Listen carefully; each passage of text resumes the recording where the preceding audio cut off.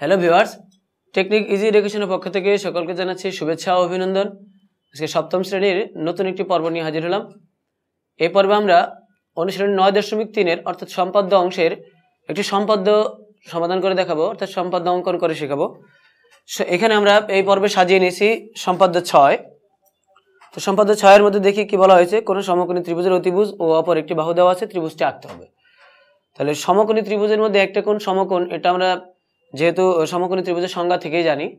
ত্রিভুজ কোণ ভেদে ত্রিভুজ 3 প্রকার: সমকোণী, স্থূলকোণী, সূক্ষ্মকোণী। তার মধ্যে সমকোণ কোণটাকে বলে সেটা আমরা জানি, যে ত্রিভুজের একটি কোণ সমকোণ তাকে সমকোণী ত্রিভুজ বলে। তো এখানে দেখো, ত্রিভুজের মধ্যে সাধারণত 3টা করে উপাত্ত দেওয়া থাকে, এখানে কিন্তু 2টা উপাত্ত দেওয়া আছে। কোন সমকোণী ত্রিভুজের অতিভুজ ও অপর একটি বাহু, অতিভুজ অপর একটি বাহু, তার মানে 2টা উপাত্ত দেওয়া আছে, ত্রিভুজ আঁকতে হবে। তো সমকোণী ত্রিভুজ বলে এটাতে 2টা উপাত্ত দিলেই গ্রহণযোগ্য, কারণ হচ্ছে সমকোণটা সরাসরি উল্লেখ করে দেওয়া আছে। তো এখন যেহেতু পর্বভিত্তিক আলোচনায় প্রত্যেক সম্পাদ্য অঙ্কনের সময় কিছু প্রাথমিক আলোচনা, যেটা শুরু থেকে নিয়ে প্রত্যেক পর্বে আমরা আলোচনা করছি, যে এই যে বড় করে লাইনটা লেখা আছে সেটাকে আসলে কি বলে, আর এটার মধ্যে যা দেওয়া আছে সেটাকে কি বলে, সম্পাদ্য বলতে কি বোঝায়, সেগুলো আমরা পর্বভিত্তিক প্রত্যেক আলোচনায় আলোচনা করে থাকি, প্রত্যেক পর্বের মধ্যেই। তো এবার দেখো, তো এই পর্বে আমরা তোমাদের সাথে আলোচনাগুলো করব। তার মধ্যে দেখো আমরা লিখে নিচ্ছি কয়েকটা সংজ্ঞা। যে প্রতিজ্ঞা, প্রতিজ্ঞাটা আসলে কি? প্রতিজ্ঞা হচ্ছে জ্যামিতিতে যে সকল বিষয়ের আলোচনা করা হয় সাধারণভাবে তাদের প্রতিজ্ঞা বলা হয়। সেটা হতে পারে সম্পাদ্যের ক্ষেত্রে, হতে পারে উপপাদ্যের ক্ষেত্রেও। যেই বিষয়টা আলোচনা করা হবে সেটাই হচ্ছে প্রতিজ্ঞা। এবার যেহেতু আমরা সম্পাদ্য নিয়ে আলোচনা করছি, তাই সম্পাদ্যের কথা বলবো। সম্পাদ্য হচ্ছে যে প্রতিজ্ঞায় কোনো জ্যামিতিক বিষয় অঙ্কন করে দেখানো হয় এবং যুক্তি দ্বারা অঙ্কনের নির্ভুলতা প্রমাণ করা যায়, একে সম্পাদ্য বলে। যে প্রতিজ্ঞায় কোনো জ্যামিতিক বিষয় অঙ্কন করে দেখানো হয় এবং যুক্তি দ্বারা অঙ্কনের নির্ভুলতা প্রমাণ করা যায়, একে সম্পাদ্য বলা হয়। তো সম্পাদ্যের মূল বিষয়টা এখান থেকে দেখা যায় যে সম্পাদ্যের মূল বিষয়টা হচ্ছে অঙ্কন নির্ভর, অঙ্কনটা যথাযথ বা অঙ্কনটাই হচ্ছে মুখ্য বিষয়। তো সম্পাদ্যের বিভিন্ন অংশ থাকে, তার মধ্যে একটা অংশ উপাত্ত, আর একটা অংশ অঙ্কন, আর একটা অংশ হচ্ছে প্রমাণ। তো উপাত্তটা কি? সম্পাদ্যে যা দেওয়া থাকে তাই হলো উপাত্ত। যেটা দেওয়া থাকে বলতে যে সমকোণী ত্রিভুজের একটি অতিভুজ এবং একটি বাহু দেওয়া আছে, সেটা হচ্ছে তাহলে এই সম্পাদ্যের জন্য হচ্ছে উপাত্ত। আর অঙ্কনটা কি? এটা আমরা যা করব এখন, এটা যেভাবে ত্রিভুজটা আমরা আঁকাবো সেটাই হচ্ছে আমাদের করণীয়, আর এটাই হচ্ছে হবে অঙ্কন। তো প্রমাণটা কি? প্রমাণ আসলে আমাদের এখানে চাওয়া হয় না। তো প্রমাণটা সাধারণত চায় না, খুব কমই চাওয়া হয়, যার কারণে আমরা প্রমাণটা লিখি না। তো প্রমাণের অংশটা হচ্ছে ওই ত্রিভুজটা অঙ্কন করার পর কোন অংশটুকু কার সমান এটা দিয়ে দিলে এটা প্রমাণ হয়ে যায়। তো প্রমাণ লাগে না কখনোই, যদি কখনো লাগে তাহলে এটা খুব সহজ, এটা 2-1টা লাইনের মধ্যেই করা যায়। তো মূলত ওই উপাত্ত এবং অঙ্কনের মধ্যে আবার বেশ কিছু থাকে, যেমন আমরা যদি সাজিয়ে নিই তাহলে কেউ কেউ এভাবে পছন্দ করে যে সাধারণ নির্বাচন লিখতে পছন্দ করে। সাধারণ নির্বাচনটা কি? যে অংশটা প্রতিক্রিয়া দেওয়া থাকবে সেটা হচ্ছে সাধারণ নির্বাচন, আর যে উপাত্তগুলো আমরা তুলে নিই সেটা আমরা একটা অঙ্কন করে নিই, এবং অঙ্কনের পরে আমরা বিশেষ নির্বাচন লিখি।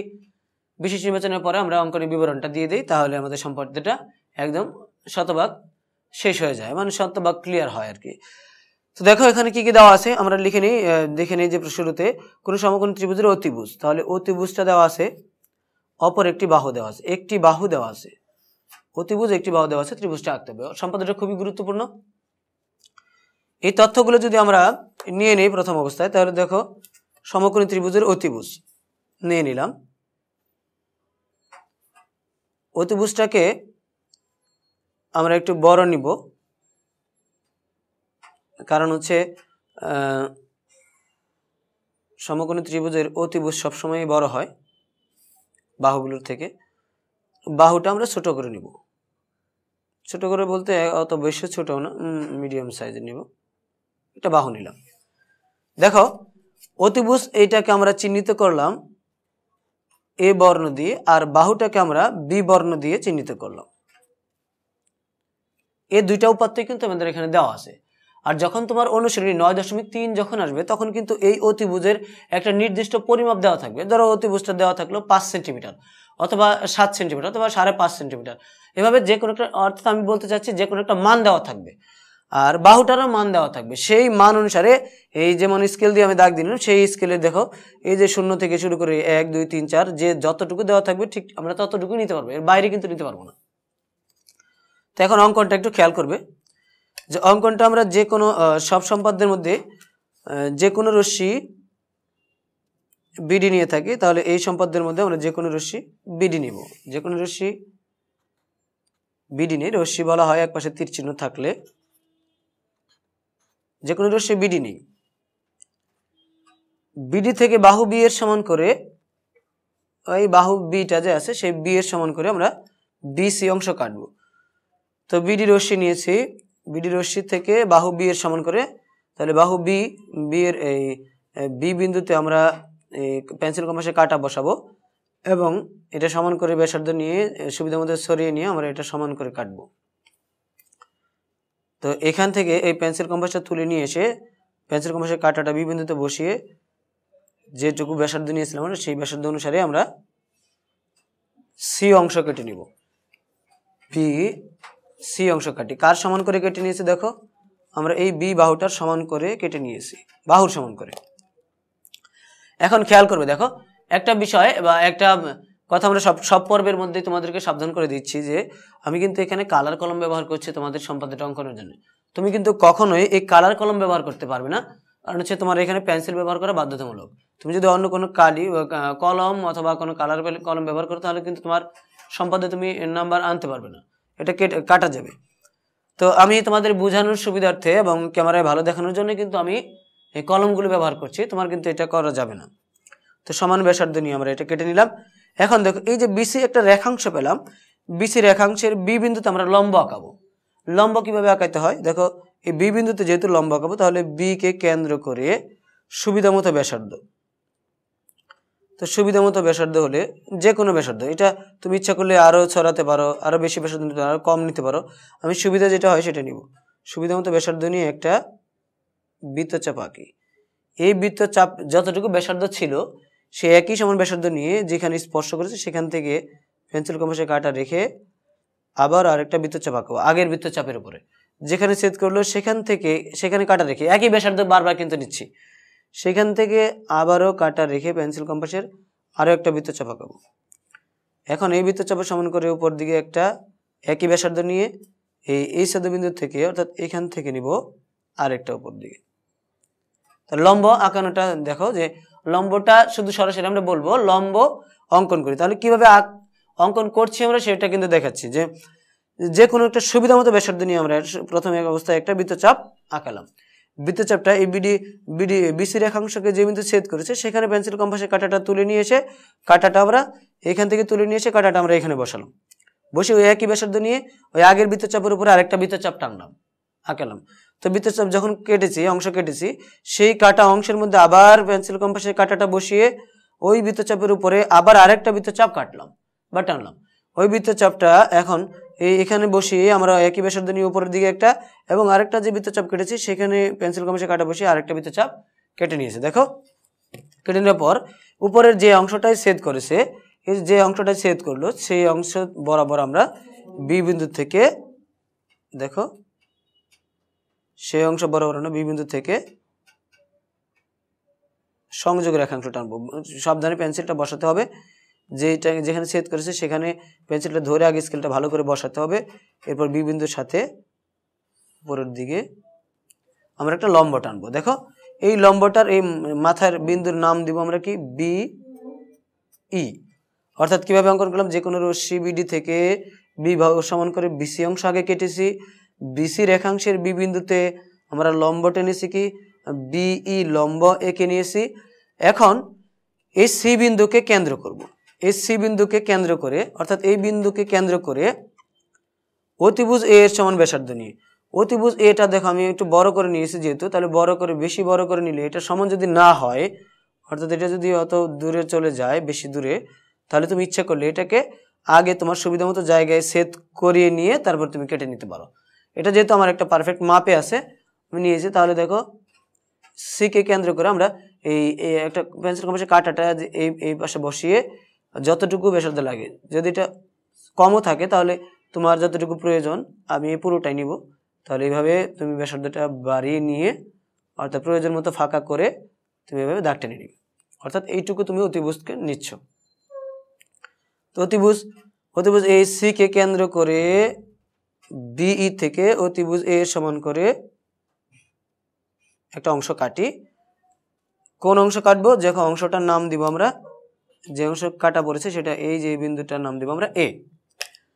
তো এখন দেখো আমাদের এই তো ত্রিভুজটা আমরা যদি আবদ্ধ করি, অর্থাৎ এ থেকে যদি আমরা কেটে নিই, এ থেকে যদি সি পর্যন্ত যদি আমরা যোগ করি, সংযোগের রেখাংশ টানি, তাহলে দেখো একটা সমকোণী ত্রিভুজ হয়ে গেছে। তো এই অতিভুজটা হচ্ছে এই বর্ণ এ এর সমান, অর্থাৎ এই এ অতিভুজের সমান। এবার দেখো খেয়াল করো, উল্লেখযোগ্য বিষয় হচ্ছে যে অতিভুজ আসলে কি? অতিভুজটা আমি এইখানে নিলাম কেন, নিচে তো নিতে পারতাম। অতিভুজ আসলে কি? অতিভুজ হচ্ছে সমকোণী ত্রিভুজের, কোন সমকোণী ত্রিভুজের সমকোণের বিপরীত বাহু। যে কোণটা, এই যে শীর্ষবিন্দু যেটা কোণ, দুইটি রেখাংশের মধ্যবর্তী অংশকে বলা হয়, দুইটি রেখাংশের মিলিত বিন্দু একটা হলে তাদের মধ্যবর্তী অংশকে কোণ বলা হয়।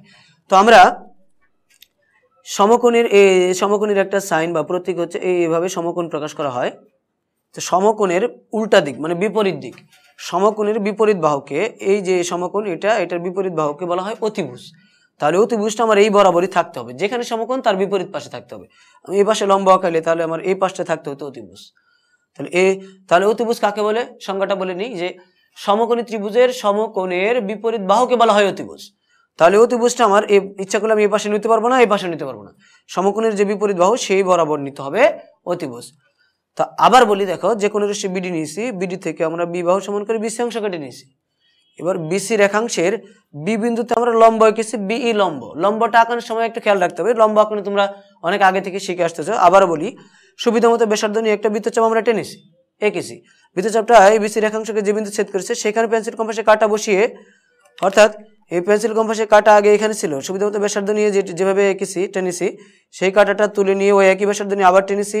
আবার এখানে যে অংশ কেটেছিলাম সেখান থেকে আবার আরেকটা টেনেছি, উপর দিকে একটা টেনেছি, আবার এই বৃত্তচাপকে কেন্দ্র করে এদিকে উপর দিকে আরেকটা টেনেছি। তো যেখানে ছেদ করেছে সেই বরাবর আমরা স্কেল ধরে একটা লম্ব রেখাংশ টেনেছি। তো বিই লম্ব হয়ে গেছে বি বিন্দুতে। এই লম্ব এখন সি বিন্দুকে কেন্দ্র করে অতিভুজ এ এর সমান করে, অর্থাৎ এই অতিভুজটা সমান করে আমরা এই সি কে কেন্দ্র করে একটা নিয়েছি, অর্থাৎ এই অতিভুজটা যেটা এটা সমান করে আমরা এই সি বিন্দুকে কেন্দ্র করে এই দিকটায় টেনেছি, সমান করে নিয়ে। তো তাহলে এসি যোগ করে নিয়েছে, এসি যোগ করলে দেখো এ বি সি এটা একটা সুন্দর একটা ত্রিভুজ হয়ে গেছে। তাহলে এসি যোগ করার ফলে এ বি সি উদ্দিষ্ট ত্রিভুজ হয়ে গেছে, অর্থাৎ শর্ত মেনে ত্রিভুজটা অঙ্কন হয়ে গেছে। তো এটাকে আমরা এখন কিভাবে সাজাবো? সাধারণ নির্বাচন দিতে চাইলে হুবহু যা লেখা থাকে প্রশ্নের মধ্যে তাই আমরা উঠিয়ে দেবো, এটা হলো সাধারণ নির্বাচন। যদি কেউ এখানে শিরোনাম দিতে চাও, অর্থাৎ তোমার ক্লাস টিচার যদি পছন্দ করে, তাহলে তুমি এখানে লিখতে পারো অঙ্কন। এরপরে শিরোনামটা চলে আসবে বিশেষ নির্বাচন। তো তোমার বিশেষ নির্বাচন বইয়ে কিন্তু হুবহু লেখা নেই, তো সেই জন্য অনেক স্যার পছন্দ করে না, আবার অনেকে বলে যে দিতে পারো, সমস্যা নেই। তো বিশেষ নির্বাচন আমরা কি লিখবো? বিশেষ নির্বাচনে লিখবো যে দেখো কোন একটি ত্রিভুজের অতিভুজ এ, এই যে বর্ণ দিয়ে প্রকাশ করেছি সেটা লিখবো, অতিভুজ এ এবং একটি বাহু বি দেওয়া আছে, ত্রিভুজটি আঁকতে হবে। সমকোণী কথাটা বলে দেওয়ার কারণে এই যে সমকোণ যে 90 ডিগ্রি, সমকোণ বলতে 90 ডিগ্রি পরিমাণের কোণকে বলা হয় সমকোণ। তাহলে সমকোণটা তো ইনডাইরেক্ট দেওয়াই আছে, সেই কারণে দুইটা উপাত্ত দিয়ে আমরা এই ত্রিভুজটা অঙ্কন করতে পারি। তো বিশেষ নির্বাচনের পর আমরা দেখো অঙ্কন, এখানে যদি অঙ্কন দেই তাহলে আরেকটা শিরোনাম দেবো অঙ্কনের বিবরণ। তো বিবরণটা কিভাবে লিখবো? যে কোনো রশ্মি বিডি থেকে বি বাহু সমান করে বিসি অংশ কাটি, বিসি রেখাংশের বি বিন্দুতে বিই লম্ব আঁকি,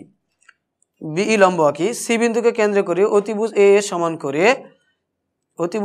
এর সমান করে বিই থেকে সি এ অংশ কাটি বা এ অংশ কাটি, এ সি যোগ করি, তাহলে এ বি সি উদ্দিষ্ট ত্রিভুজ বা উদ্দিষ্ট সমকোণী ত্রিভুজ। এভাবে লিখলেও একেবারে তুমি শতভাগ মার্ক পাবে বা কোনো প্রকার ভুল হবে না।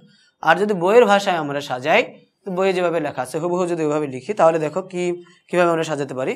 তো আমি যেভাবে বলেছি ঠিক সেভাবেই কিন্তু সাজিয়ে নিয়েছি। দেখো তুমি লিখতে পারো যে, মনে করি এখানে শিরোনাম লিখতে পারো বিশেষ নির্বাচন।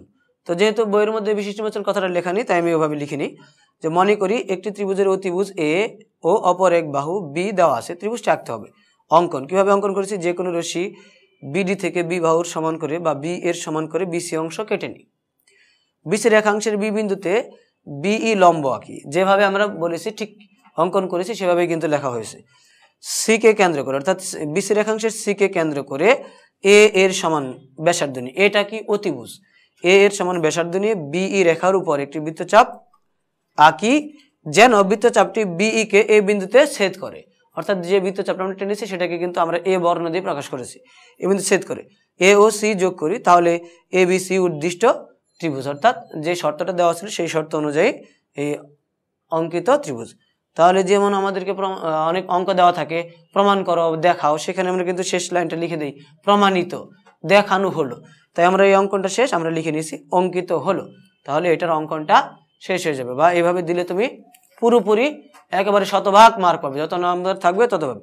তবে উল্লেখযোগ্য বিষয় মানে মূল কথা হচ্ছে এই চিত্র অঙ্কনের সময় তোমার কখনো টানা হেঁচড়া করা যাবে না, অর্থাৎ ওভার রাইডিং করা যাবে না, একই দাগ দুবার দেওয়া যাবে না, বা স্পষ্টভাবে একবারে টানতে হবে, আরেকবার একটার উপর দিয়ে আরেকটা, এভাবে কিন্তু করা যাবে না। করলে তোমার সম্পাদ্যের মার্ক কমে যাবে।